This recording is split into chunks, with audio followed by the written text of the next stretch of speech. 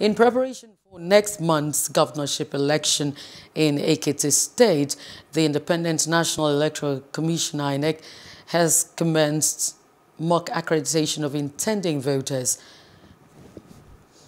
The bimodal voter authentication system, supervised by I.N.E.C Chairman Professor Mahmood Yakubu and other management staff of the Commission to ascertain its effectiveness, saw the electorate submit their voter cards for authentication while their fingerprints and faces were captured. Professor Yakubu, who monitored the exercise in the communities, expressed satisfaction at the process, saying it showed the readiness of I.N.E.C for the coming election. Okay, this is part of the objective of visiting Ekiti ahead of the governorship election. We said that we are going to do a mock test in a few local government areas to further test the functionality of the machines before the election.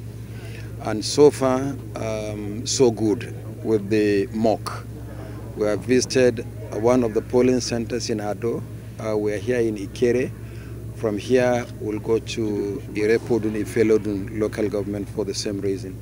An overall assessment is that we are happy with the functionality of the machine. That is one. Number two, we are also here to look at the readiness of our facilities for the election.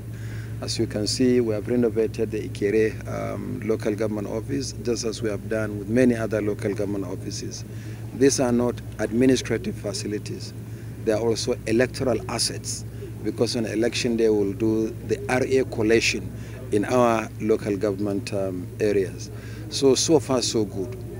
The third leg of the assessment is for us to see how far the PVCs that we have made available to voters have been collected.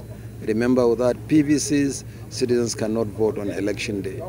And 74% of the PVCs have been collected so far, which is very, very encouraging indeed. With about 3 weeks to the election, that is very good. Hello. Hope you enjoyed the news. Please do subscribe to our YouTube channel and don't forget to hit the notification button so you get notified about fresh news updates.